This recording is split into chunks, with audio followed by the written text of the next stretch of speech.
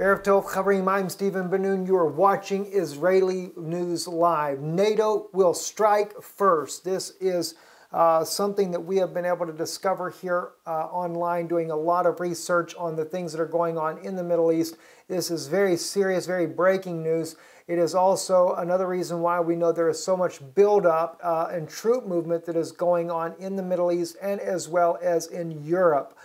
So let's go right into some very important news here for you.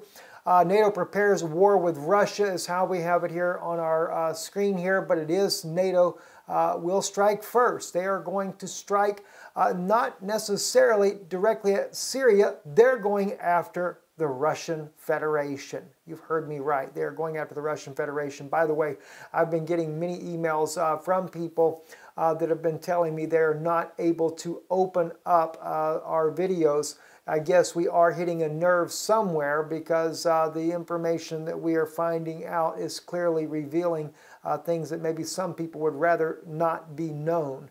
Also, just a reminder too, we are way behind on our emails. So if you have emailed me in the last couple of weeks, I've got getting close to 1,000 emails now. So please bear with us. It'll take some time to get that caught up. Anyway, going right into this, the United States is sending its B52 bombers to the Middle East. Now, right now, no one knows where they are going, but the B52 bomber, who was also saw not long ago over China's disputed islands there. Also, they sent the B52 at a low altitude over North Korea, showing Pyongyang that they are serious about the nuclear capabilities of the United States, because this plane does carry nuclear weapons and the most enormous pack of arsenal of weapons on board that you could ever imagine in an aircraft. RT News has reported this. The B-52 Stratofortress may join air campaign against ISIS in April, according to RT News. This was brought out today on March the 5th. Now, let me just say this, though, before we go too much into this. This is not a question of if, it is a question of when. They are definitely going to send it. It says the U.S. is considering deploying its massive Boeing B-52 Stratofortress long-range strategic bomber against Islamic State. A report citing U.S. Air Force officials say the aircraft is capable of simultaneously dropping 32 tons of bombs. The B-52 will replace several Rockwell B-1 Lancer supersonic strategic bombers which had been striking terrorist positions near Kobani, Syria, for several months and have now returned to their bases in Texas. The Air Force Times reports defense officials also confirmed the information to Fox News. Now, you guys got to understand, why does the United States need such a huge bombing capability in Syria with ISIS? They've already got Russia there as well. This is fixing to take a turn for the worse, my friends, and I'm talking about a really bad situation there. You know, you would think, as much as Russia appears to be willing to negotiate and work with the United States, NATO and their allies, and have tried to do this for quite some time, they're not going to give up. NATO is not going to allow Russia to have anything to do with Syria, and they're not going to allow Russia to have anything to do with Ukraine or even Crimea, for that matter there. Now, we'll have to see just how far this fight goes, but let's watch what else it says here. B-52, the same article here, we're going to keep the B-52 around, it says in the article. It provides some missions for us that are hard to replicate, primarily the range and payload the airplane provides. The Air Force Times said, citing Lieutenant General James Holmes, the Deputy Chief of Staff for Strategic Plans and Requirements, as saying on February the 18th. The B-52 Stratofortress bomber are set to remain in active service until at least 2040. Nuclear-capable B-52s are regularly deployed when Washington needs to demonstrate its military might in intractable countries. Now, if you notice, it also talks about its long-range capability. Putting it in the Middle East there makes it really easy to get up to Moscow, for example. Again, as I said, why does the United States need such a huge plane in this part of the world there? And not just bringing one, they'll bring more than one into the Middle East there, no doubt. Now, let's go back on some things that we talked about recently, just yesterday, as a reminder of the buildup of the troops that are all over the Middle East right now. The IDF and the U.S. European Command undertake joint military drills. February 22nd, 2016, that was on Breaking Israel News. It says the IDF, the United States and European Command, which is NATO terminology being used here, began their 8th ballistic missile defense exercise. So it's like it's no big deal. And of course, in one way you could say that. But what is a big deal is what we have on the bottom of the screen there. Over 1,700 U.S. service members, civilians and contractors will also participate in an exercise aimed at addressing potential computer-related challenges that Israel face in the future. The date for the planned exercise has not yet been announced. They're not going to announce it. They're bringing in all these computer tech people because of why? 1,700? They've got to be prepared to do some jamming of Syrian equipment, and not only Syrian, Hezbollah, Iranians, Chinese, anybody you can think of, they got to do some serious jamming. Anybody that's going to be willing to get involved in this war against Russia. Because believe me, it's going to start off by Erdogan attacking Russia or attacking Syria to drag Russia into the confrontation. They're going to make it look like Russia strikes first, but in inevitability, it's going to be NATO doing the striking. You're fixing to find out right now how we know this. This is an article on Interfax. This is just the beginning now. Watch carefully. I want to go slow with you guys on this because it's extremely important you're aware of this. I bring these things out, friends. Let me just say this too before we really get into this deep here. You know, this is serious. It's serious for Israel, their stability, their safety in the region. It is serious for the United States, for our people in America, our friends, our brothers and sisters there, because Russia, when they get pushed into a corner, they're going to use nuclear weapons.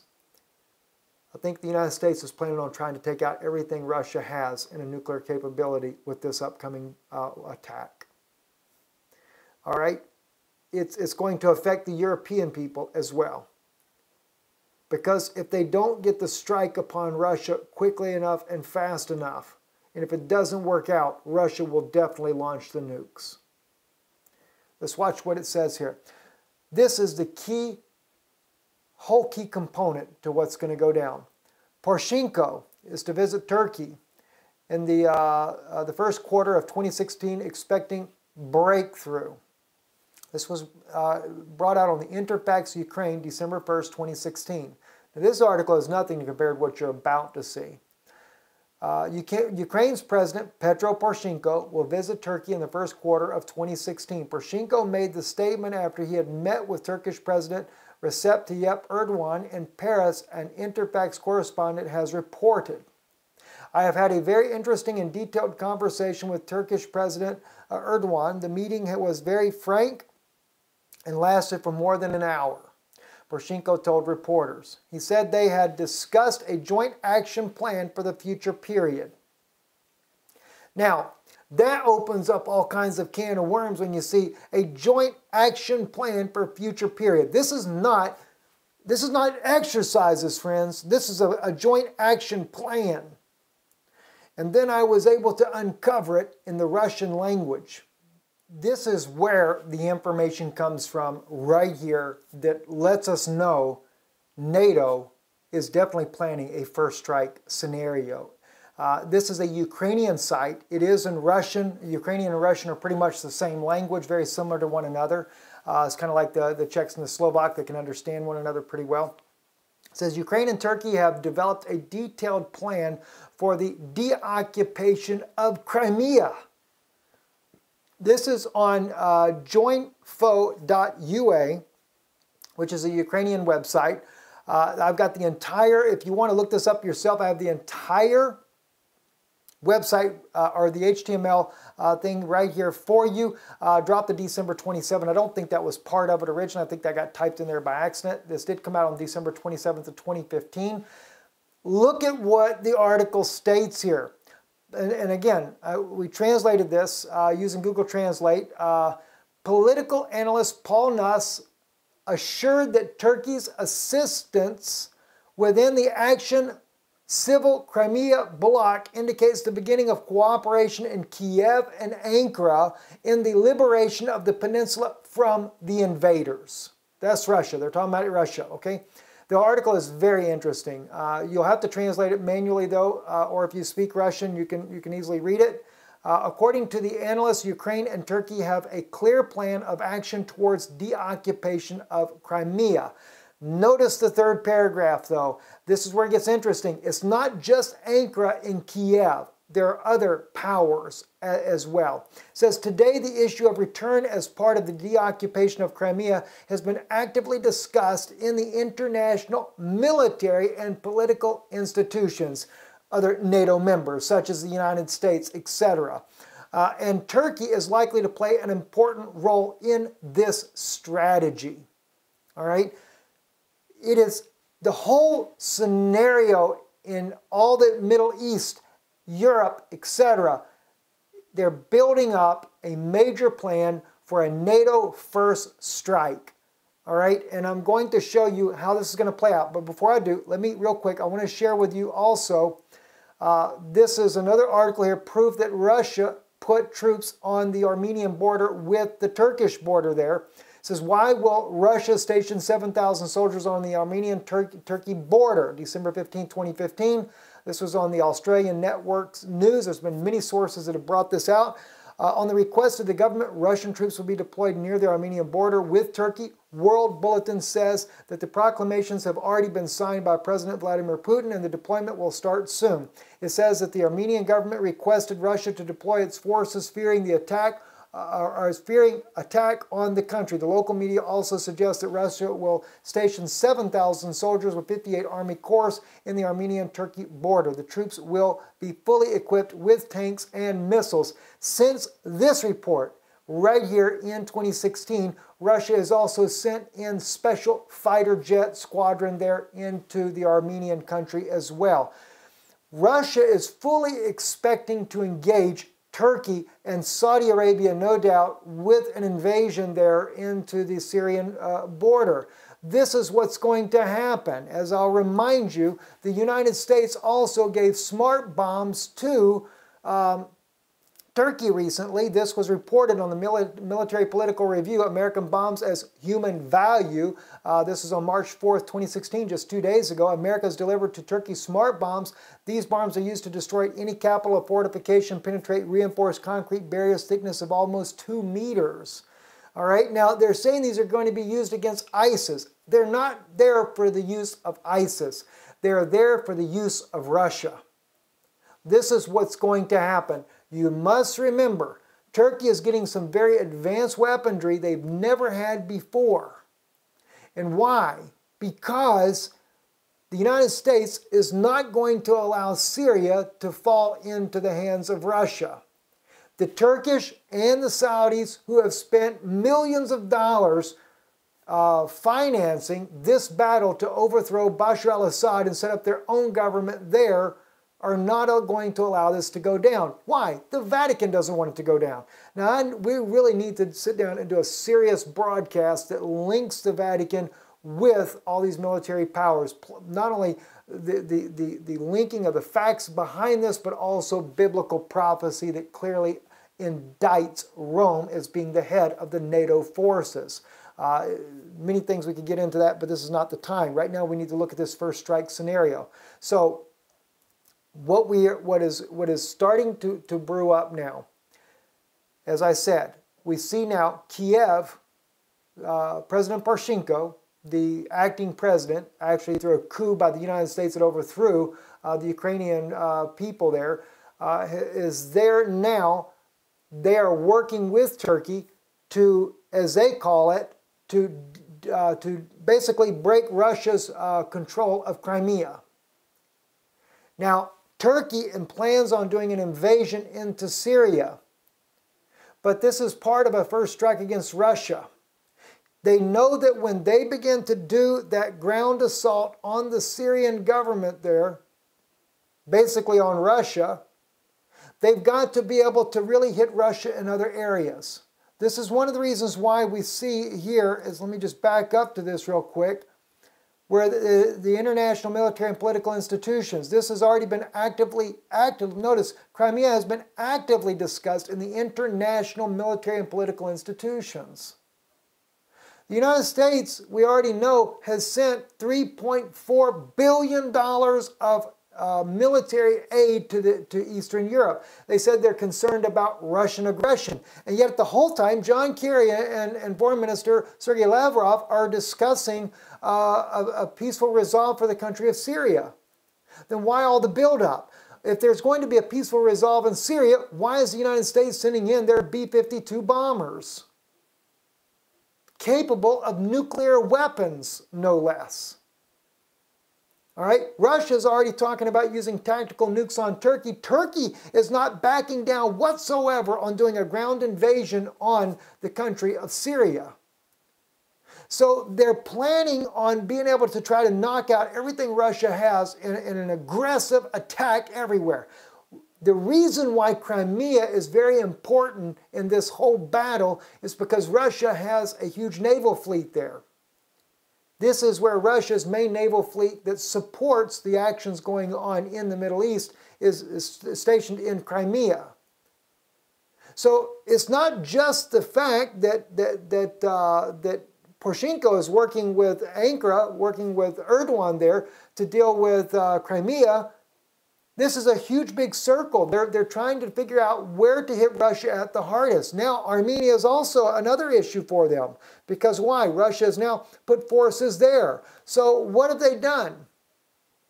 The Turkish were pretty smart. They let another wave of refugees here in the last week or so go into Armenia again. No doubt coupled with spies to be able to spy more on what Russia is doing there and their capabilities. Now, we also know, because this is a huge major war, you're literally going to see a world war break out here in the very coming months here. And we're fixing to be on the front lines of this because we're going to be there in Israel, right there on the Syrian border in the coming days ahead. But in this story here, this was on insami.ru, another Russian website where we found this information, where Gauss Meal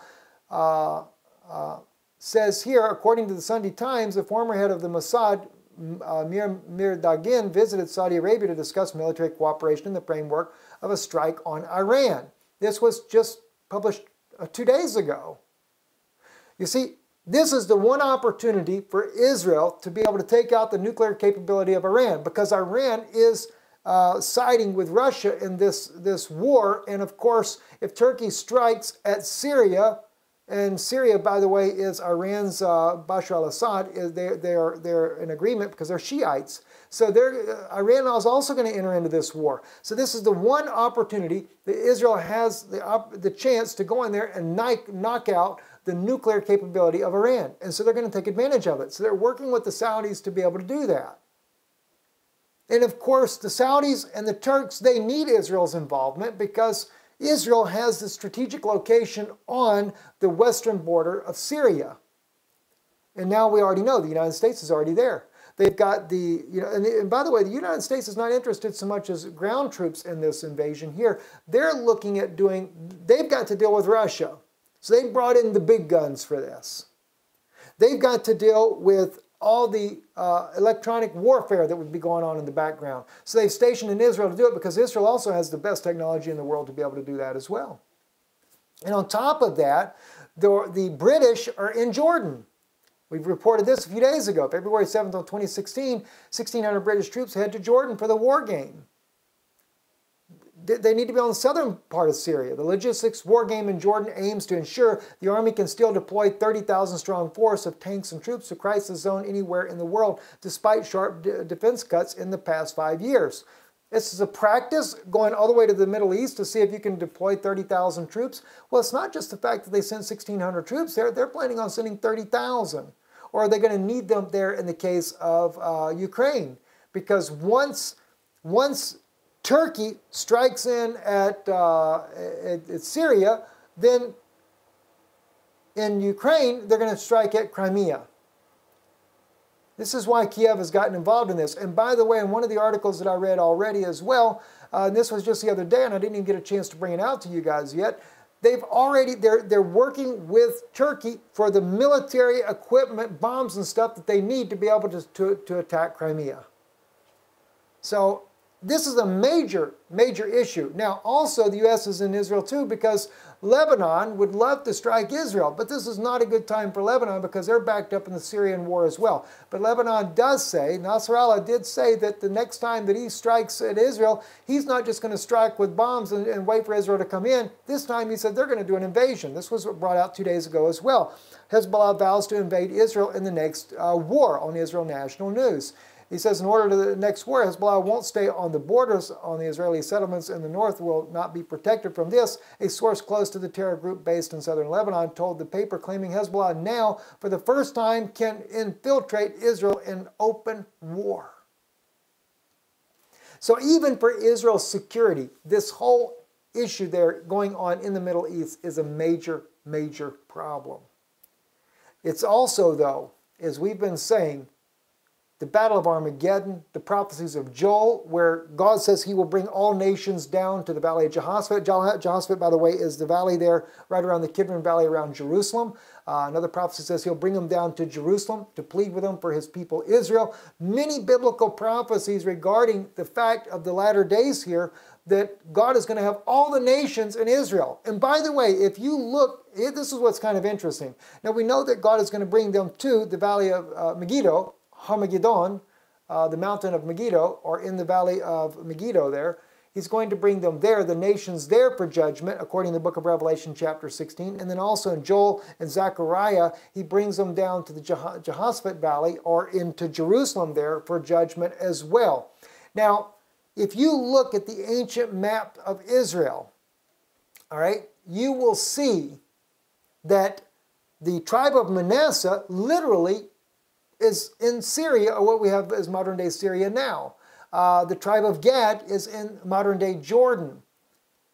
So technically, a lot of these, and this is something we never thought about before, but a lot of these countries are already sitting in Israel right now. The Russian troops are in Israel, technically speaking. If you look at where Manasseh was given the territory, just on the other side of the Sea of Galilee and northwards there, all of the territory of Manasseh, Russian troops, Iranian troops are literally sitting in Israel right now. Then you have the Americans sitting in Israel because of the invitation of Israel. The Germans were invited into Israel just last year as well. Don't even know if they're still there or not, but they were invited also for war games. The Jordanians right now have the British troops there in the area of Gad, as we know, and that's Israel's land as well. So all of and the Chinese are also there in Syria, so they may very well be in the area of Manasseh. We know that they actually went up to Latkia, which is not Manasseh's land, but who knows where all the troops and stuff are right now. The point is many of the nations of the world are technically already there in Israel. And all this war going on here in the Middle East is only paving the way for that future battle where God will bring judgment on the nations of the world for what they've done to Israel over the last 2,000 years. All right, now, continuing on to show you how the plan is being prepared for a first strike on, basically, you might as well say Russia. The UK is sending 5 ships to the Baltic as a part of the NATO buildup against Russia. That's what it says right there, against Russia.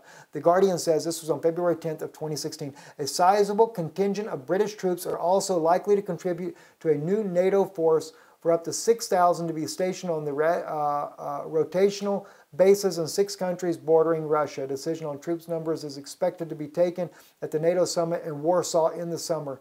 Eastern European countries, Poland, Bulgaria, Romania, and Latvia, and Estonia. By the way, the United States is planning the exact same thing. I don't have time to put it all in there. The U.S. is fortifying Europe's east to deter Putin. This was according to the New York Times on February 2nd, 2016. President Obama plans to substantially increase the deployment of heavy weapons, armored vehicles, and other equipment to NATO countries in Central Eastern Europe, a move that the administration officials said was aimed at deterring Russia from further aggression in the region. Friends, this is nothing about further aggression of Russia. Russia, they took Crimea. According to statistics, though, 90% of the people in Crimea are Russian descendants. They're Russian-speaking people. They did it with a referendum. NATO says that it was not a referendum. But then again, Ukraine was overthrown as well by the United States backing with the U.S. Using neo-Nazis of Europe to be able to overthrow the government there.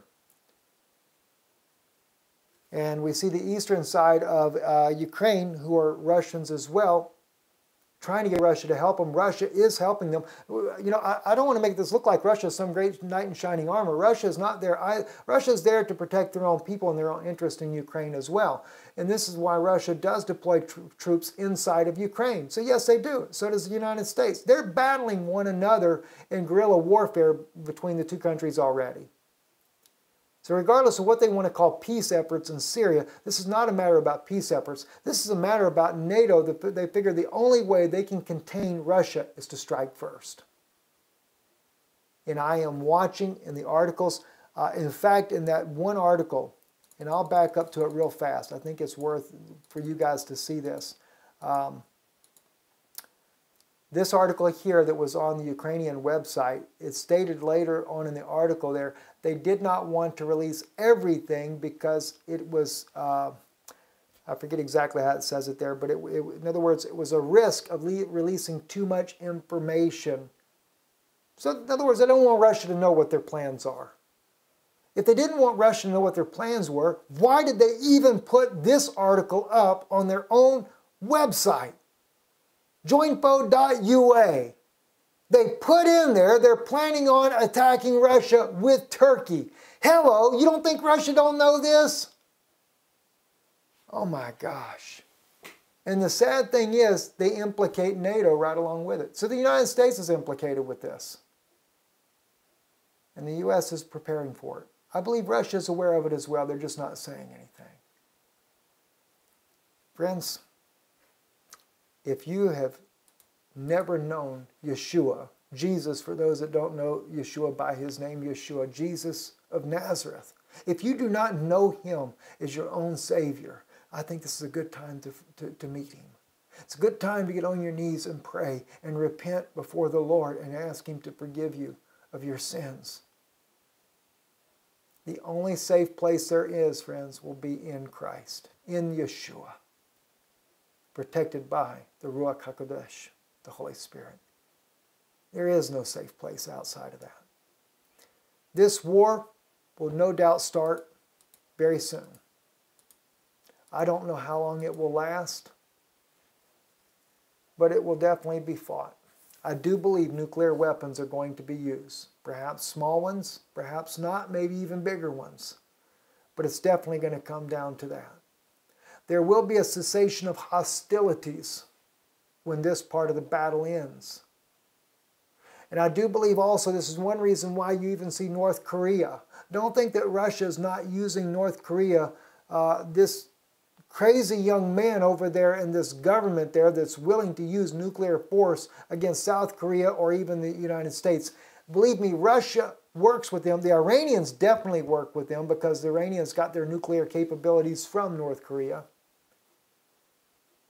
But they needed diversion as well because believe me, if they start getting hit really hard from NATO in the Middle East here, Russia really gets hit at home, they're going to also use North Korea to launch nuclear weapons, whether it be on South Korea, whether it be on the United States, whatever the situation may be, they're going to do it. China is there to back Russia. So it's another major problem there. And China also has a huge capability. I do not think that Israel is going to really be affected in this war at this point here. Although Russia does have interest with the West Bank, with the oil agreement that they signed with Bashar al-Assad, but you got to understand, the United States didn't like that either. The Vatican doesn't like that because remember, the Vatican owns a huge majority of the stocks of the Shell Oil Company as well as Gulf Oil International.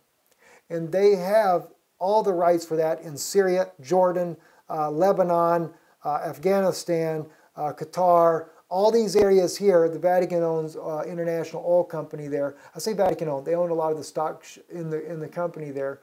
So you might as well say it's a Vatican-owned company. This is why the Vatican doesn't like Russia in the middle of this either. Because, see, Russia still has not bowed down to the Pope fully. Yes, President Putin did go to the Vatican, but he never did allow the Pope yet to his own country. And the Pope will not come until he has gotten full control of Russia. And he doesn't have it yet. So the Vatican doesn't want Russia nosing around here in the Middle East. It's serious, friends. NATO is planning a first strike. I'm Stephen Ben-Nun with Israeli News Live. Shalom. Pray for Israel. Even though Israel will still become a target by her enemies, but I think her enemies will be too tied up with dealing with NATO's forces attacking them at this time. It'll be a chance for Israel also to try to push back their own enemies, including Hezbollah, because Hezbollah will no doubt get involved in this war as well, but the United States may heavily bomb them as well at that point. I'm Stephen Ben-Nun, watching Israeli News Live.